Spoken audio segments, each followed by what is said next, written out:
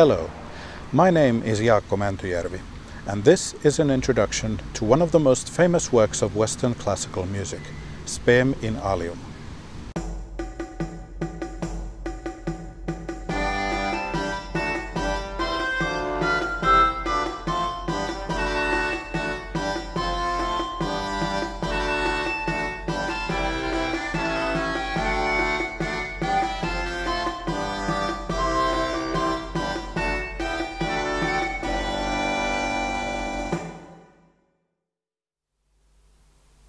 There are pieces of music which overwhelm you with their beauty. There are pieces of music which impress you with how cleverly they're made. And then there are pieces of music where the mind boggles at the sheer ambition of the composer. Spem in Alium, by English composer Thomas Tallis, was written 450 years ago, but continues to fascinate musicians and listeners alike to this day. It is a polyphonic piece of vocal music, written for 8 choirs of 5 parts each, for a total of 40 independent and separate parts, meaning that it requires at least 40 singers to perform. Much like the megalomaniac symphonies of Gustav Mahler, or, say, the opera cycle Licht by Karlheinz Stockhausen, Spem stands out as a monolith, dwarfing all the other wonderful music written at the same time, unique, unprecedented, and unsurpassed. Or so we think. Later on, we'll find out that Spem did not come out of nowhere, and that it was not an isolated incident or a unique anomaly, as we might be tempted to imagine. The title, Spem in Alium, comes from the opening of the text of the piece. Spem in Alium nunquam habui praeter in te Deus Israel, which translates word for word as, hope in any other never did I have, except in thee, God of Israel. The title is sometimes misspelled Spem in Alium, which is very bad Latin for hope in garlic. In this video, I'll be taking a close look at Spem in Alium, specifically why it was written, how it was written, and what it actually contains. Now the what is fairly straightforward, as we have the score of the piece, we know exactly what it sounds like, and there are several fine recordings available. The why and the how are more complicated, since we only have circumstantial evidence to rely on. But what we do have is enough to reconstruct a plausible story. So whether you're a choral music enthusiast, or whether you're just here because of 50 Shades of Grey, follow along and we'll find out first of all why this magnificent beast came to be written in the first place.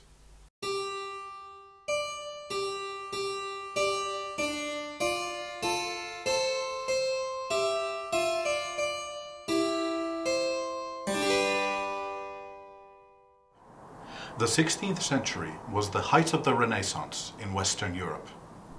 The arts were thriving. In music, this was the heyday of vocal polyphony, music for human voices, sometimes doubled with instruments, in independently moving parts that come together to produce a harmonious whole. This is an art form that had evolved over centuries in the service of the Catholic Church. And by this time, there had also evolved a genre of secular polyphony, mostly light-hearted love songs, called madrigals.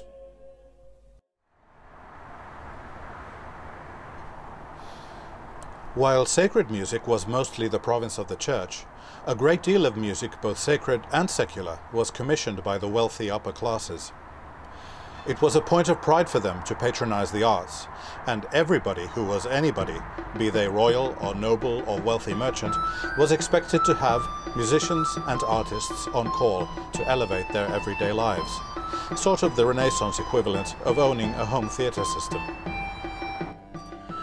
There inevitably emerged a sort of competitiveness in putting on lavish entertainments to impress guests and to make the neighbours jealous. And indeed it became a sort of arms race among the various royal courts and noble households as to who could put on the most extravagant extravaganza. Surviving documentation of banquets held by the Medici in Florence, for example, show just how ambitious these entertainments might be. Artists were always looking for new things to do, in search of what we would call the wow effect. Inevitably, this meant thinking big. An ordinary piece of vocal polyphony might be written for, say, 4, 5 or 6 parts. And although pieces written for more voices than that were by no means exceptional even as much as 100 years earlier, in the 16th century the idea of adding more and more voices to enrich the texture really took off. The most famous example of this is the Venetian polychoral style, which evolved due to the layout of the Basilica di San Marco in Venice. There the musicians were placed in the various lofts, creating what we would call a stereo or surround effect. The music written for this purpose could easily require 8, 10, 12 or 16 parts, but some composers went even further, envisioning music for 20 or 30 or 40 parts, truly extravagant numbers that must have produced an overwhelming effect for audiences at the time. There were many such composers in the late 16th century, but for the purposes of this story, we need to look at one Alessandro Striggio. Striggio was employed by the Medici in Florence, and he is credited with the invention of the madrigal comedy, a genre which combined the light-hearted secular music of madrigals with stage action, and which was one of the precursors of opera. Striggio's principal claim to fame lies in 2 sacred polyphonic pieces in 40 parts. The motet Ecce Beatum Lucem, written probably in 1561, and the mass setting Missa sopra e così beato giorno, written probably in 1565 or 66. In 1567, Striggio arrived in London on a diplomatic mission that had taken him around Europe. The main point of this trip was to do publicity for the rising political importance of the Medici, which had been recently reinforced through the dynastic marriage of Francesco de' Medici to Johanna of Austria from the imperial house of Habsburg. And we know that Striggio had copies of his huge mass with him as proof of the importance of this marriage, since both these huge pieces had been performed in connection with the wedding. We also know from Striggio's correspondence that his specific intention in London was to meet, quote, the virtuosos in the profession of music that were there. Although we have no direct proof, it is a reasonable assumption that Striggio would have met Tallis as the most prominent among these virtuosos, and it is more than likely that other mass would have been performed. Such a performance would have had to be in private, though, because Catholic religious observances were not tolerated in England at the time. This is important for reasons that we'll return to a bit later. So this is where Tallis comes into the picture.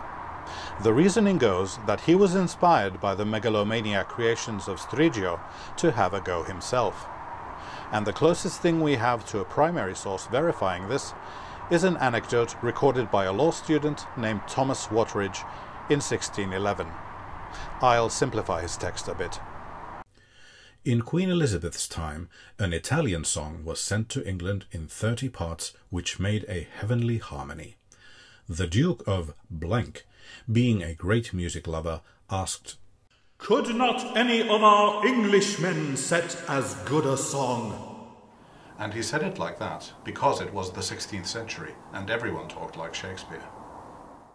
And Tallis, being very skillful, made one of 40 parts, which was sung in the Long Gallery at Arundel House, which so far surpassed the other that the Duke, hearing the song, took his chain of gold from his neck and put it about Tallis's neck and gave it to him. You'll notice that he said 30 and not 40. But it's not entirely clear whether that was a misprint for 40, or whether he was talking about the Striggio, or about something else entirely. But as I said, this is the closest thing we have to a primary source. Thomas Tallis was being extraordinarily coy in referring to the Duke of Blank, because at the time there was only one Duke in England, Thomas Howard, the Duke of Norfolk. This gives us a range of dates within which Spem in Alium must have been written. Striggio visited London in 1567, and the Duke of Norfolk was executed and his title discontinued in 1572, for reasons that we'll come back to later. The mention of Spem being performed at Arundel House ties in quite neatly, because Henry Fitzalan, the Earl of Arundel, was the son-in-law of the Duke of Norfolk, and Arundel House was his London home.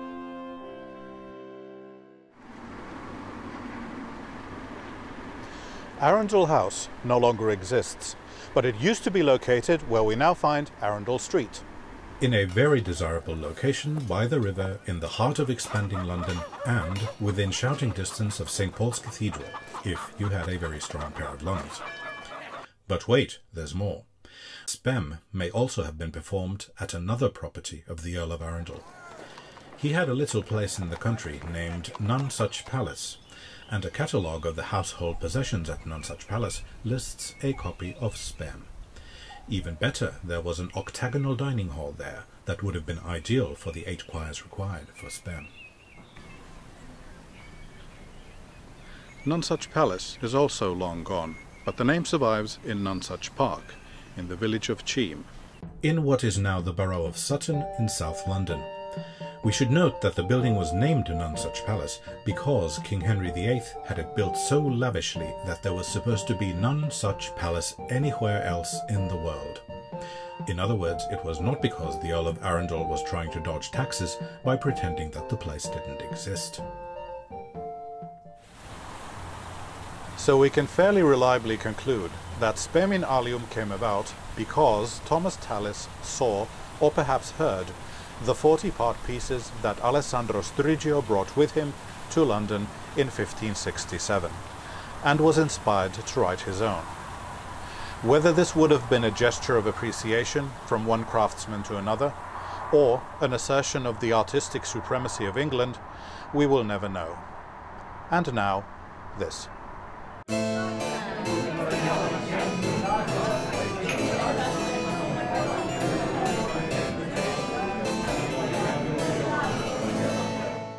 Now that's all very neat and tidy, but in this scenario there's still a slight problem. A problem that, among other things, raises speculation about a conspiracy theory. The problem is with the text that Tallis chose for this magnum opus.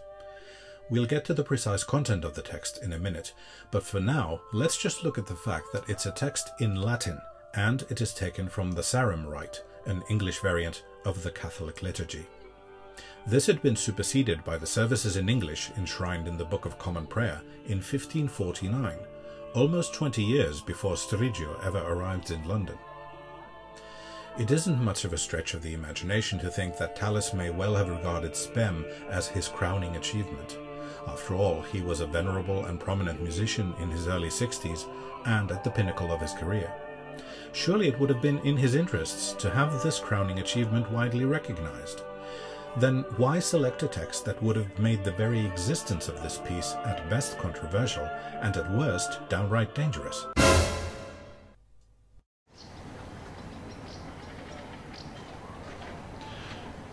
The religious history of England in the 16th century is complicated, with the monarchy going from Catholic to Catholic separationist, to Protestant, to Catholic who persecuted Protestants, to Protestant who persecuted Catholics. So by the time Queen Elizabeth was crowned, you might be forgiven for being a bit paranoid about whether your religious practices would earn you a welcome at court or being burned at the stake. But there were some who managed to navigate these troubled times successfully. Tallis was a Catholic throughout his life, and his pupil and colleague William Byrd actually converted from Protestant to Catholic during Queen Elizabeth's reign. But they both not only avoided persecution but positively flourished, being among the most prominent musicians of their time. They both wrote sacred music in English for Protestant services and in Latin for Catholic services, and in 1575 Queen Elizabeth granted them jointly a monopoly to print music for 21 years.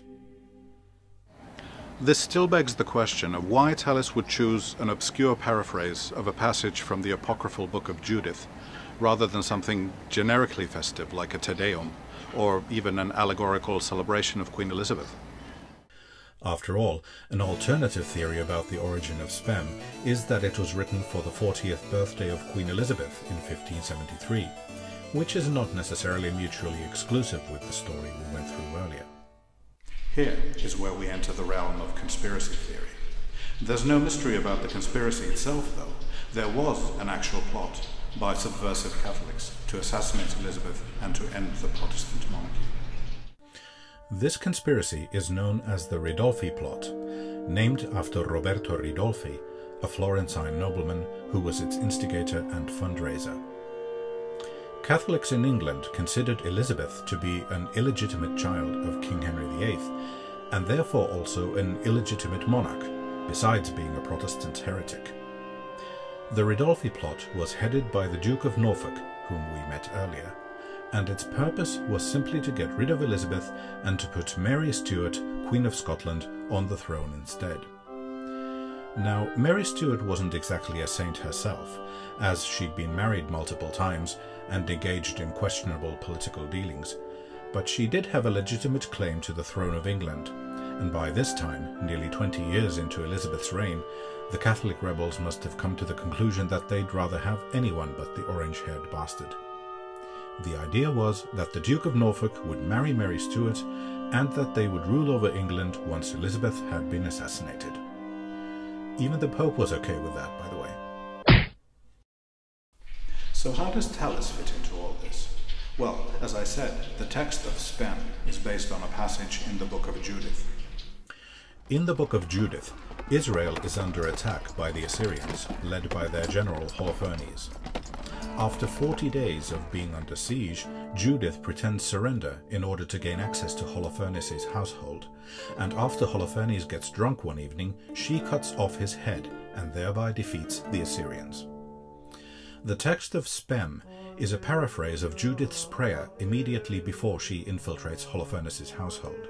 So the theory is that Spem was conceived as part of a ritual for the conspirators to cleanse themselves before their venture. The fact that Spem is reported to have been performed at Arundel House lends some support to this conjecture, because the Earl of Arundel, also a Catholic, was sympathetic to the cause and, as we have seen, the son-in-law and a close friend of the Duke of Norfolk. Well, the Ridolfi plot was exposed, Ridolfi himself never returned to England, and the Duke of Norfolk was arrested and convicted of treason and executed. The Earl of Arundel was not directly involved in the plot, and thus escaped prosecution and punishment, but as a prominent Catholic, he was under perpetual suspicion thereafter. And what about Tallis? If all this is true, then he must have been at least aware of the plot, even if he was not directly involved. We have no proof that Tallis was involved in the Ridolfi plot in any way, shape or form, but it is an intriguing notion, and as Giordano Bruno once said, if it isn't true, then it's certainly very well invented. Next, let's talk about how Thomas Tallis managed to achieve this huge task that he had set himself. So, how do you solve a problem like a 40-part motet?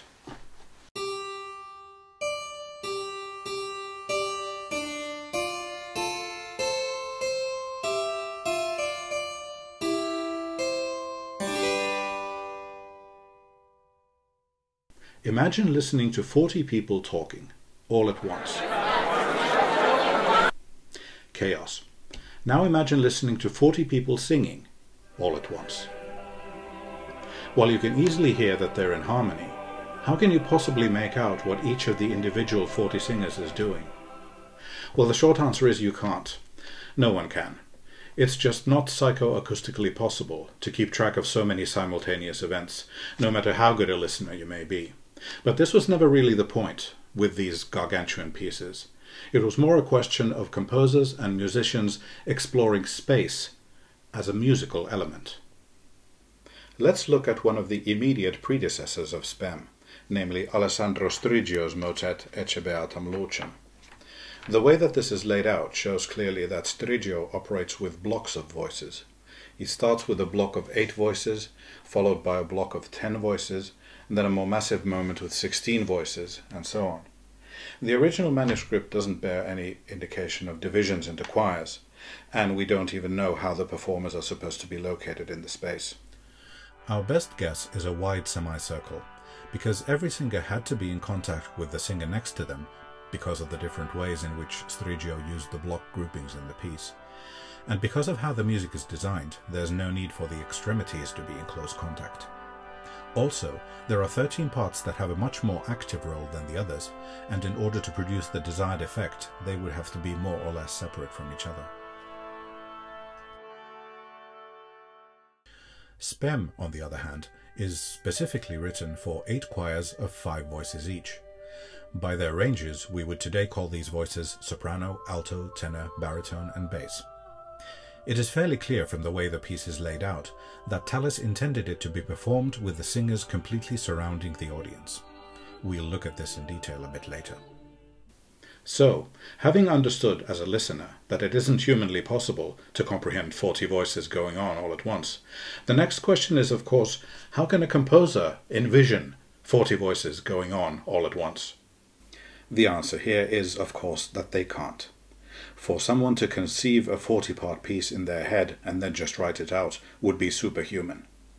Because of the spatial aspect I mentioned just now, it is very likely that a composer planning a work of such massive proportions would think about it first in terms of the placement of the voice groups, or, to borrow a term from architecture, the massing of the piece. There is no surviving source for Spem in Tallis's own hand, so any discussion of how he may have approached this project can only be speculative. But we can make a few educated guesses. Today, choral singers are used to singing from full scores that show all the parts, as in this score of a simple 4-part motet, also by Tallis. But in his day, in the 16th century, performers would have had separate part books, showing only their own part and none of the others. Incidentally, instrumental players even today play from parts rather than scores. Composing a new piece by writing out the parts separately instead of in a score format is no problem if you are used to it and if the piece has a manageable number of parts, like the 4 parts in the previous example. But with 40 parts, this becomes pretty much impossible. So we must assume that Tallis had some sort of framework sketch to work with when laying out the piece, perhaps something like this diagram. I'll return to this in detail later in the final section of this video, but for now you can clearly see that although there are 40 parts in the piece, running from left to right, not everyone sings at the same time all the time. In fact, most of the singers involved spend quite long times not doing anything. The modern printed score of Spem looks like this, with each of the 40 parts on a separate staff running throughout the piece.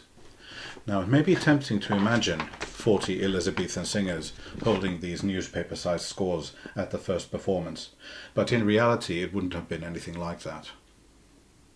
For one thing, paper was expensive, so there was a tendency to economize as far as possible, hence the practice of using part books. But it also seems unlikely that the performers of Spem would have had individual part books to sing from, or even choir books. This seems unlikely because of the very long pauses that the singers have in the course of the piece, and since they would be unable to see what was going on elsewhere, it would be extremely difficult and risky to attempt to just count out the pauses and hope that you counted right and come in at the right time. So the best educated guess we can make is that each performer had a part book containing all of the instances of their particular voice part. Each of the 8 soprano singers would have had a part book containing the 8 soprano parts, and so on. If we translate this into the diagram that I showed you just now, the soprano part book would look like this. As we can see, this would allow everyone to keep track of the progress of the piece, while giving them a much more manageable stack of paper to sing from. There is some evidence to support this educated guess. The earliest surviving source for Spem is a manuscript copy made in about 1610, known as Egerton manuscript number 3512 in the British Library. This copy was made at a time when the piece was used in festivities to honour the sons of King James I, Henry and Charles. The copy is fitted with a text in English to that effect, and the original Latin text is only given in a footnote. You can pause the next frame to read the English text, although it's not terribly inspiring. The copy of Spem in Egerton manuscript number 3512 is laid out in score format, but with the voice parts grouped so that at the top you have the 8 soprano parts, corresponding to the idea of a part book for 8 similar voice parts. Well, that's all very well, but you may be asking yourself, if there are 40 independent parts, do they all have to be on different notes all the time? Well, that's not even theoretically possible. So what Tallis did in the massive 40-part moments in Spem was what we might describe as orchestration, balancing the sound of the texture by carefully chosen doubling. Let's look at just one example of this, the very last chord in the piece. If you write it out on a piano staff, it looks like this, a G major chord in several octaves. But instead of distributing the voices equally across this chord, Tallis put the greatest emphasis here, in the mid-range, with a total of 17 voices on the triad in this octave. Next, for added brightness, is the octave above, with a total of 12 voices on the triad in this octave. And at the very top, only 2 voices on the top G, because that's really all you need. It's going to be heard anyway. More interestingly, there are only 3 voices on the lowest root note, because all the pitches above also reinforce the pitches in the lowest triad.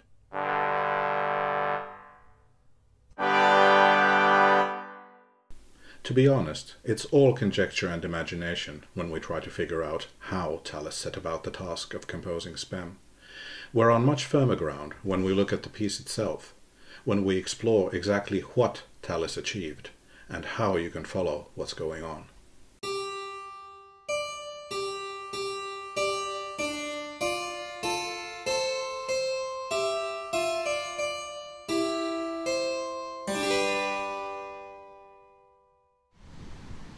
I have performed Spem 10 times in the past 14 years.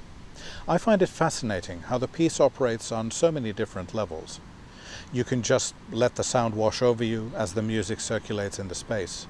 Or, if you happen to be sitting close to some other performers, or indeed performing the piece yourself, you can marvel at the intricate detail that Tallis has worked into every one of the 40 parts.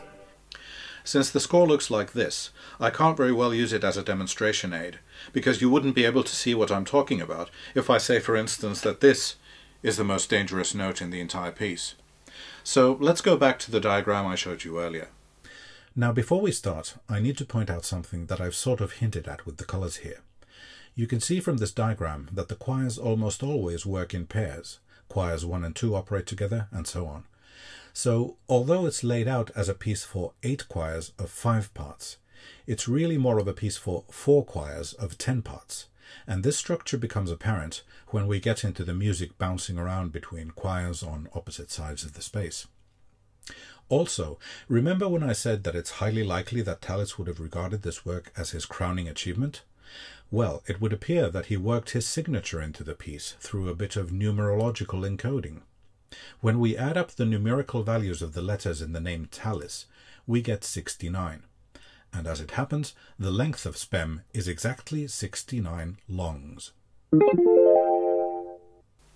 In modern musical notation, we're used to thinking of this note value as the longest one that there is, which is why it's called a whole note.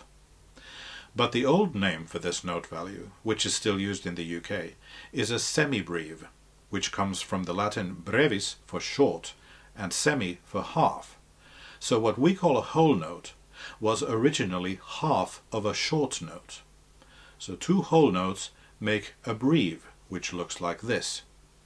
And as you might guess, 2 breves make 1 long. The piece begins with the music flowing gradually from choir 1 all the way to choir 8. The first half of the first phrase is stated by choirs 1 to 4, and the second half by choirs 5 to 8. Then comes the first point where all 40 voices join in. This occurs with numerological precision at measure 40, out of the total of 138. Didn't I just say that the length of the piece was 69? Yes, it is 69 long measures or 138 short measures. Both measure numbering schemes are used on the Egerton manuscript copy, so it's a reasonable assumption that the measures were originally numbered like that as well. Anyway, after measure 40, we go back from choir 8 to choir 1, and then there's a lovely moment where choirs 1 and 2 introduce the text Et omnia peccata hominum, which is followed by the second entry of all 40 voices. This is obviously a bit of word painting, with all the voices coming in on the word omnia, all. This occurs at measure 69, exactly halfway through the piece.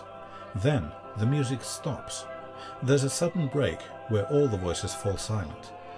Somehow this is one of the most startling effects in the piece, and it happens 3 times in all. After this brief journey, we arrive at the passage where Tallis pits opposing choirs against each other on multiple repetitions of the text Domine Deus, Creator Caeli et Terrae. This builds up energy until the music suddenly stops again. And this pause is followed by the most extraordinary moment in the entire piece. We've ended up at C major at this point, but after the pause, all 40 voices enter on an unrelated A major chord, on the first statement of the word respice from the last bit of the text. Now, this chord begins on the last beat of measure 108, but the chord continues into measure 109, and I'm going to go out on a numerological limb here and suggest that the previous entries of all voices are relevant for this one, since 40 plus 69 equals 109. A short run through all the choirs is followed by the third pause, after which all voices enter again on the word respice in measure 122 and continue to the end in a wash of sound that eventually settles on G major for the blazing conclusion.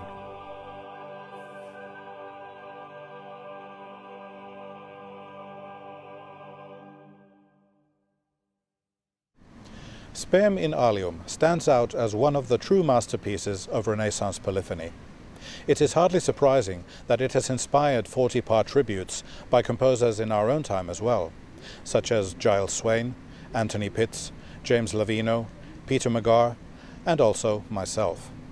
But that's a story for another time. Now, history and theory can be interesting, but a piece of music doesn't really exist unless it's performed and listened to. So we're going to finish this introduction by listening to the entire piece from beginning to end.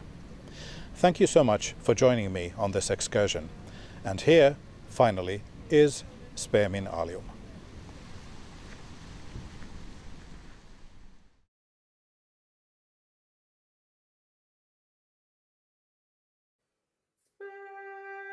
Spem.